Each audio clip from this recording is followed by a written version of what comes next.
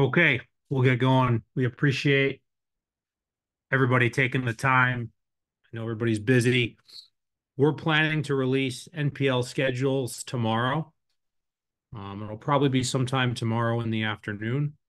And we've done these webinars now for a few years, and the feedback has been well received, just in terms of getting information, being able to ask any questions of us, make sure that people are on the same page about schedules, reschedules, events, anything that you might want to ask, we're happy to answer. I believe there's a Q&A open in Zoom, so feel free to leverage that if you need to. And our plan is to be out of here, be done between 7:30 and 7:40. Okay. I'm Matt Tiano with TCSL. Again, thank you for taking the time tonight.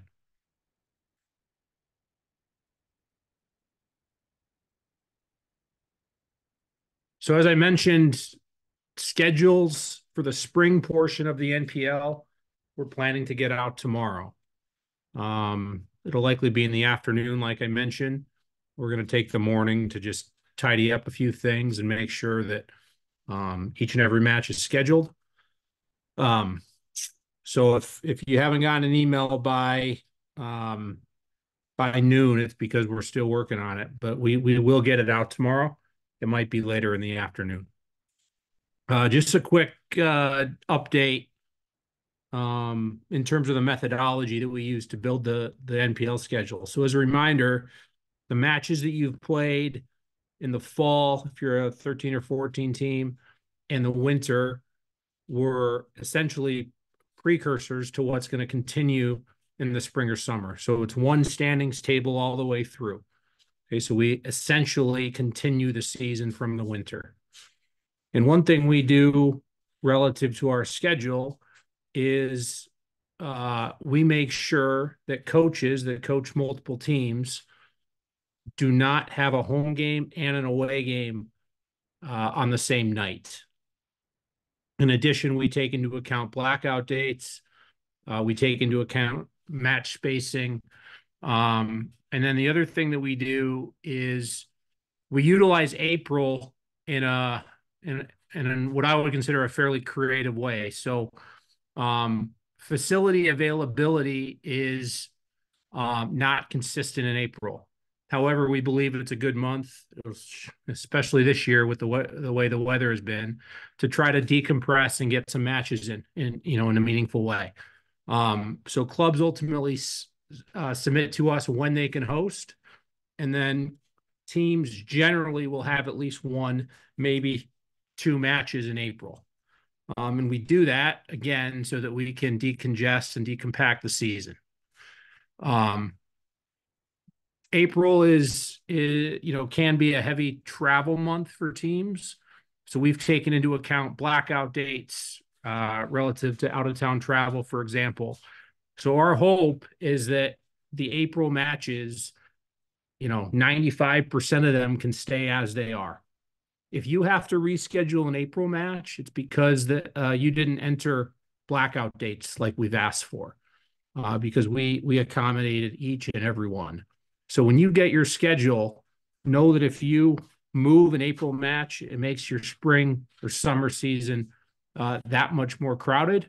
So it's our hope that the April matches, most of them can stay as they are. We've reviewed the schedule so far, and we haven't found a situation where a team blacked out an April date and got a match. Okay, so we just ask that particular attention and care is given relative to those April matches, because clubs are counting on those matches happening, and they also make the spring portion of the schedule, or the summer portion of the schedule, more manageable. Okay. The last thing I'll mention is Minnesota Cup. The 28th of May through June 5th are blacked out when it comes to the league schedule. The expectation and the understanding is that most NPL teams play in that event, and having league games on either side of it just makes for a pretty heavy load. Okay, so that will be blacked out as well. Super Division we have to declare a winner no later than June 20th. Okay. So most of the time, or for in the Super Division, for the most part, matches on the first draft of the schedule wrap up by June 20th. From a reschedule perspective, we will allow matches that don't have any bearing on advancement to play beyond June 20th. Okay, the Premier Division plays into July. Okay. One other note regarding April matches is those can be played any day of the week, beginning April 12th, meaning Monday through Sunday. And then once we hit April 29th or 30th, whatever that Monday is, we revert to the play nights that we've published long ago.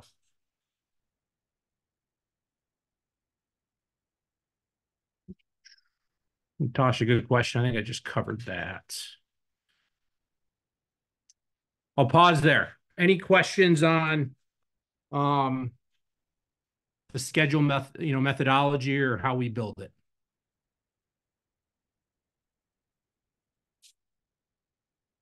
Okay. Super Division. We have to send a winner to the NPL finals. The dates are listed here. So if you are competing for a league championship, please have this event on your radar. And as we get closer and as divisions are clinched, we'll provide more information with regards to travel and whatnot. TCSL covers your entry fee into this event. Okay.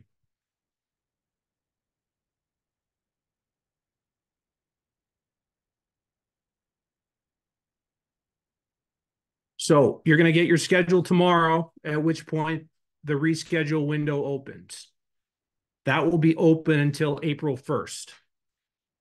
Obviously, our hope is that 95% of your schedule could remain intact. If there's something unavoidable, you may move a match with your opponent and club approval. And for that to happen, and this process varies, it varies from how we've handled reschedules in the winter. You will access team chat. That part's the same. The home team will secure facility and referees, confirm a date and time. And then lastly, the reschedule request will be submitted to TCSL from within Gotsport. We will provide those instructions for those of you that have done it before. It's no different than the fall, so it's probably something you're aware of, but we'll provide instructions in our email tomorrow. Thought that we were going to add, this is a question. I thought we were going to ask to choose April blackout days based on the days of the week that we would be playing games, for instance, Tuesdays and Thursdays. Is it possible that we're going to end up with a game on a different day in April? Yes, we've communicated that process several times to clubs. April is treated differently than beginning on April 29th or 30th, whatever that Monday is. Might even be the 28th. So you could end up with a game any day of the week in April. So that'll be scheduled pending your blackout dates.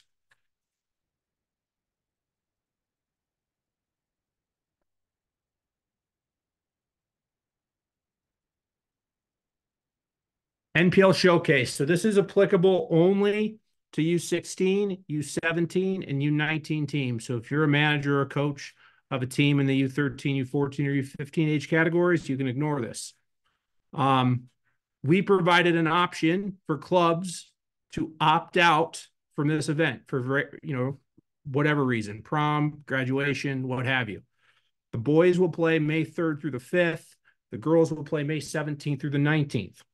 The games will be played at Fernbrook and Maple Grove, and you will play 2 league games at this event. So the games that are played at this event count for the league, and you'll see those on your schedule when you get your schedule tomorrow. If you get your schedule tomorrow and you're wondering where these games are, it's because your club opted out your team when we solicited schedule information from them, previous to beginning the schedule.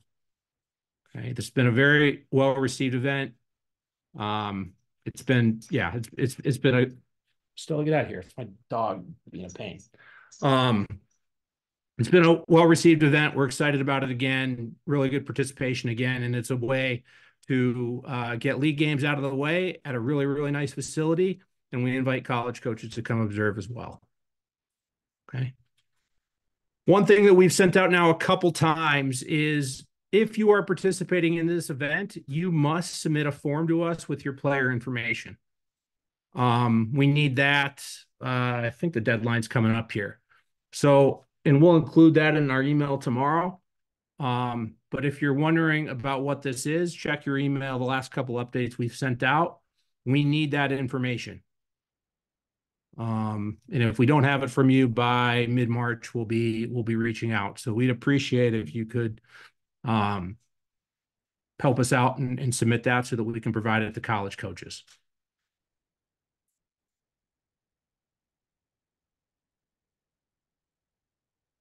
I'll pause there. Any questions?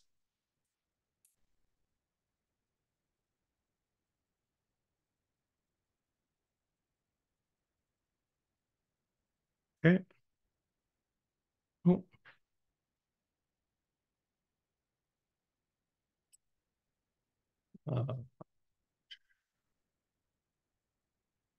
Do you know when you'll have a list of colleges attending? Yeah, we'll start to publish that soon. The other thing we're going to do is send out a list from our database of schools that players can proactively reach out to as well. We'll look to provide that in the coming days. The deadline for submitting player data is March 15th. Don just reminded me.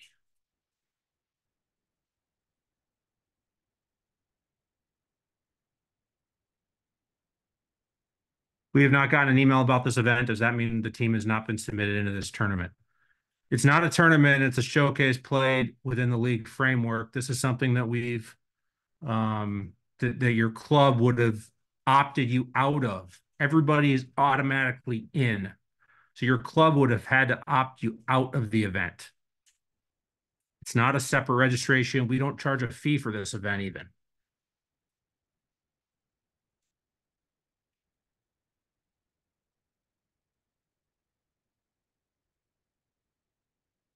If our team has two teams and the other team has games that weekend, can we reschedule ours? I don't know what you're referring to, Stephanie. I'm sorry. If you're referring to rescheduling a showcase game, no, we would want that game to stay as is.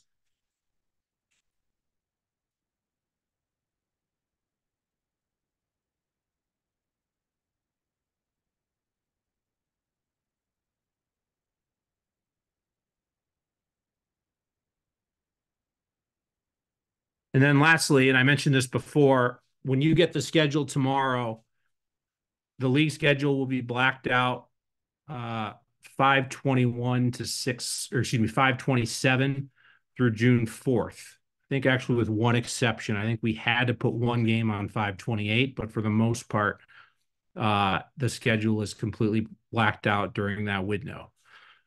Just a reminder, State Cup, the Super Division advances to National Cup in Colorado. The Premier Division advances to Midwest Regionals in Illinois. And if you're an NPL team and you win both the NPL and Minnesota Cup in the Super Division, you attend the NPL finals, and we will take the runner-up for Minnesota Cup to send them to National Cup. So the NPL finals is the event that takes priority. But again, the Super Division advances to National Cup, the Premier Division advances to Midwest Regionals in Illinois. Registration deadline's coming up March 31st. I expect this year's event to be even bigger than the last, and last year's was pretty big. It's a really fun celebration of soccer in Minnesota. We announced locations yesterday or the day before. We're excited that not only are we gonna be on 7 turf fields at the NSC, we'll be at Fernbrook, 4 really nice turf fields. We'll be back at Miller Park, 5 really nice grass fields. But what uh, what might be the headliner is we announced that we're going to have select matches at TCO Stadium where the Aurora play and where the Vikings training camp is. So that'll be really, really fun. For sure, we'll have 6 or 7 championship games on Sunday, the 2nd. And then there'll be other matches prior to that, but that day will be, I think, pretty special for the players that are playing. Okay. I'll pause there. Uh, Question about Minnesota Cup. Will we be able to request blackout dates for Minnesota Cup? Uh, it's likely that you will play every day minus one day. And there's one division size where you could end up with a match every day. It's not likely though. So you're welcome to request that, but it will not be guaranteed. But you should, if you're entering that event, you should pretty much be free to play in that event.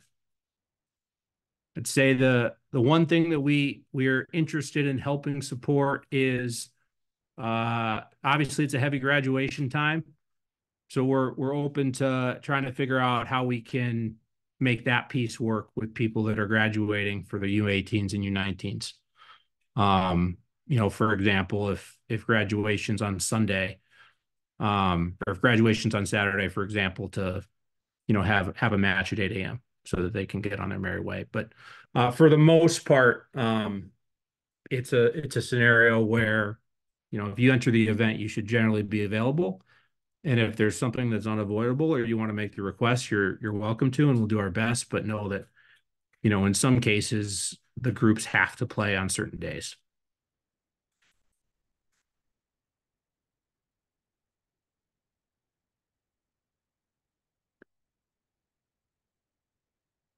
I'm just looking at the Q&A.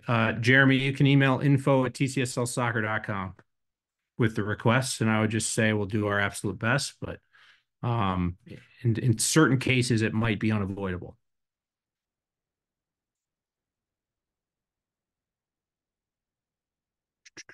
Regular season NPL Premier standings have no bearing on Minnesota Cup. Correct. That is a correct statement. That they don't have any bearing on Minnesota Cup.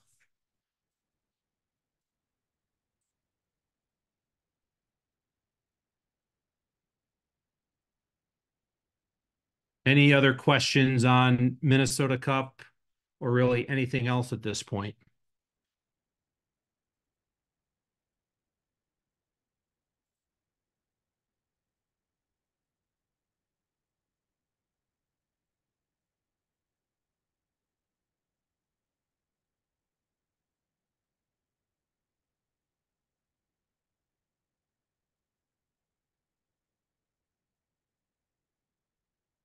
Okay. Again, we'll look to get schedules out at some point tomorrow. If 3 p.m. comes around and you're like, gosh, I really wonder if those schedules are coming, they're going to come. It just might not be until the end of the day tomorrow. But we commit to getting schedules out, and then we commit to answer any questions that you have after they come out, and we commit to being a resource for the reschedule process. Okay. We appreciate your support. We know how hard you all work for the good of the players, and we're looking forward to another good NPL season here coming up. Thanks a lot, everybody.